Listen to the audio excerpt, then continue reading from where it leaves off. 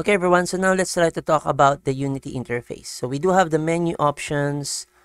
We do have here the toolbar that will be containing our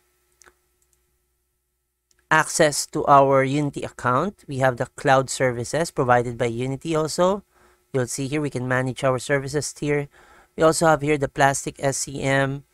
We have our play, pause, and step buttons that is usually going to be available for us to access once we are in game view. Usually we use this for playing our game, pausing our game, and we also have the step buttons in our game view here. We also have our history. So if you click that, that should be opening up our undo history here. And you can actually go and tab that, remove that, and then you can place that here if you wanted to. We also have our open search for us to be able to search the Unity folders. We can try to look for folders or items, components, or scripts that we may have so that we can easily find whatever we're trying to look for. And we also have here the layers that will be controlling which objects will appear in the scene view. So we have here, you would see we have default, transparency, ignore raycast, water, and UI. And we also have an option to change the arrangement of our views. And then save the new layout or load an existing from the layout drop-down menu here. So you would see we can save a layout, load layout from file. We have a 2x3 option from where we have the different layout for our views here. We have the split. We can have it tall wide, so it will be a lot easier for you to access your project files. And we have the game view, we have the scene view, and we can also save layout, and we can reset all layouts if we wanted to, as you can see here. So this is what we call the hierarchy view that will be containing a text representation of every game object in our scene. And each items in the scene has an entry in the hierarchy view. So let's say we can create an object here. Let's say, for example, I wanted to create an object. So this is just an empty game object. You would see we now have a new game object in our scene.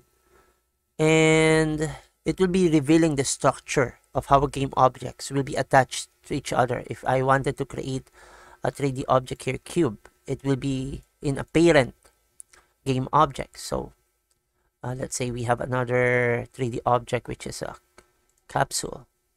Let's say I want to move that a little bit. So now if I wanted to move this to the game object parent, I can move both rather than moving single object from the scene. Okay, so you would see that's why it's called hierarchy. And if you right click on that, you can have some options here. We can maximize. We can also try to go and, of course, minimize that back. So you would see it displays our camera. We can reposition our camera here. We have the directional light. And of course, we have the concept of parenting. So parenting is just a concept for Unity that allows us to have a parent-child hierarchies that will be able to group objects. And we can also try to inherit properties from the parent so that we can try to, let's say for example, I wanted to scale this. Let's see the two objects are being scaled over us trying to scale just a single object. We can try to scale two objects at the same time with the concept of parenting. We can target the parent object if we wanted to go and try to resize an object, a specific object. And as I've shown you in the hierarchy view, you can also create a number of objects, and you can toggle the object visibility. You would see we are able to click on the leftmost area from where we can try to toggle the visibility of the parent. We can toggle the visibility of the child if we wanted to. We can also, let's say for example, I click here and create another object. Let's say I'm going to go add a cylinder. And this cylinder is not part of the parent game object that contains a cube the capsule. We can also drag it inside that way. So we can bring out a child if we wanted to. Or we can drag it inside of a parent object using the hierarchy view that we have here. So we can also try to drag a scene inside of the hierarchy view. So let me just go to the scene folder where I created a new scene, and you would see we now have two scenes, and we can toggle the pickability of that scene. Let's say I would want to go and hide this scene.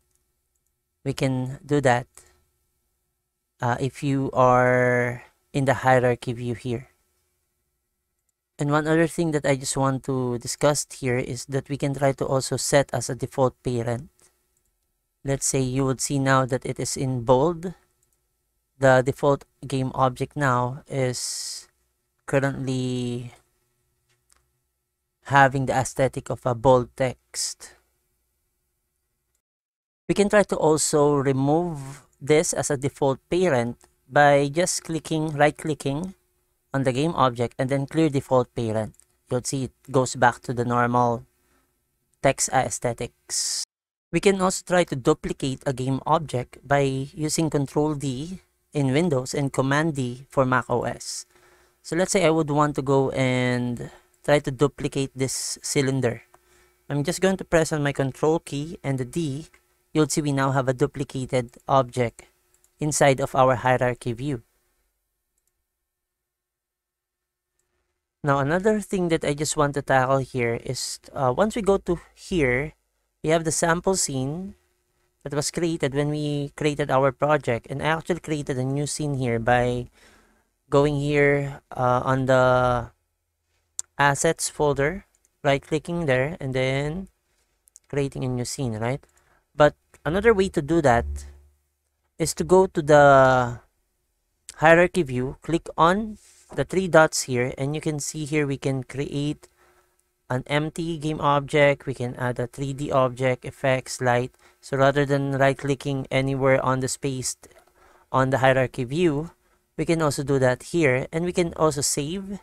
We can save scene as, and we can add a new scene. So you would see we now have a new scene. We can try to rename that by right-clicking, or doesn't have any, or let's have save scene as, and go to the scene folder as scene 3. Scene 3. That's how you will be able to rename the scene that you've just created, the new scene that you've created while you're on the hierarchy view. Another part of the Unity interface is what we call the game view. And this is going to be rendered from the cameras in your application. So we have camera here in our scene 3. We also have a camera, main camera, in our sample scene here. And it will be representing your final published application. So this is going to be useful, especially if you would be setting up multiple cameras from where you would want the player to see what is happening in your application. We can use the toolbar, pause, the play, pause, and the step buttons so that we can try to see what is happening in our game view. So if we try to go here on our game tab here, as you can see, and again, that can be added by from the hierarchy view. Again, we can try to remove that and close that tab. And you would see here we have the game tab, or this is the game view. And once we try to play the play button here, this will be changing, or this will be allowing us to change certain properties or certain possible values that we have specified, especially for a specific object. Like for example here in our cylinder, if I try to go and scale this, you would see that This is the inspector view. So we'll tackle more about the inspector view later on. But as you can see, we've done some changes while we're in the play mode. If I try to pause this, that will stop whatever code we have made. And if we stop this, this should revert back to the original scale of our cylinder that we selected on our hierarchy view. Now you would see here that we have the game view control bar that will contain some of the buttons and options that we can try to check out. So the first option is the game or simulator view, that if we try to click and enable the game or simulator view, you would see that we have two options here. One is the game and the other one is simulator. So if we try to click on the simulator view, you would see here, it provided us some additional options. So perhaps we'll have a separate discussion about that. But let's first stick with the game view here that will be containing the option to transition from game and simulator view. We also have the display here that will be choosing from a list of cameras. If you have multiple cameras in the scene that you have set up, this is set to display 1 by default. And another control here is the aspect. You would see we have here free aspect as the default value. And we would normally be setting this depending on how we would want our game to look on different monitors. And usually it's in default, we have the free aspect option here by default. And we normally sync this into 16 by 9 so that you would see it will be sticking to 16 by 9 aspect ratio, both in, you would see there, in different devices. Because if we are in a free aspect ratio, you would see it changes whatever is being displayed in our camera here or in our game view here. And again, that's why we normally set this to 16 by 9. You would see the object that is on the game view is not getting resized when we are in 16 by 9 aspect ratio. We also have here the scale slider that allows us to zoom in and examine areas. And right now I'm trying to click on my scroll mouse button. Once you try to hold down that, you will be able to move around the game view for you to check out the different areas in your game view or in our game. We can also try to go and play this. So you would see we have our play mode activated, and we can also scale the slider for us to be able to examine what we can try to see on our game view mode. So you can use the scroller on your mouse button, the middle button scroller, for you to resize the scale slider here. Now we can also see here play focused. We have play maximized and play unfocused. So we can try to click on play maximized for us to be able to view and hide all other views in our game view here. As you can see, we can now see it much better, and we can try to do some play testing much better this way. And we can stop this now, and let's go back to play focused. We also have an option to mute audio.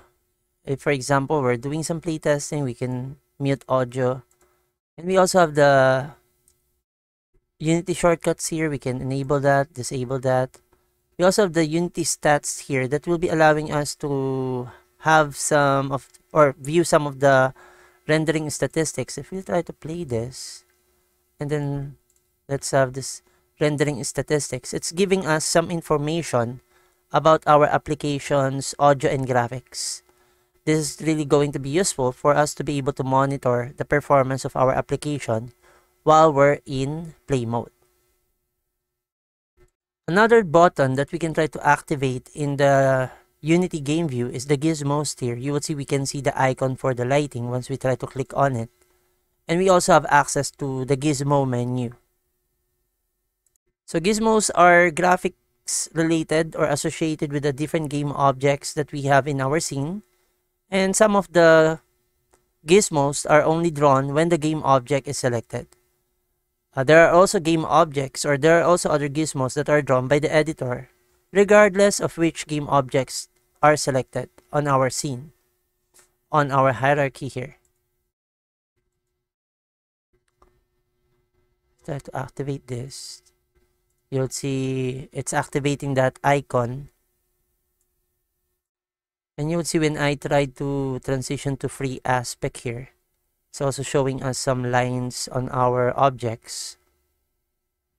I'm able to see the capsule when I try to select it. We have the cube, we have the cylinder, we have the game object, we have the directional light. I think the camera, we can see it.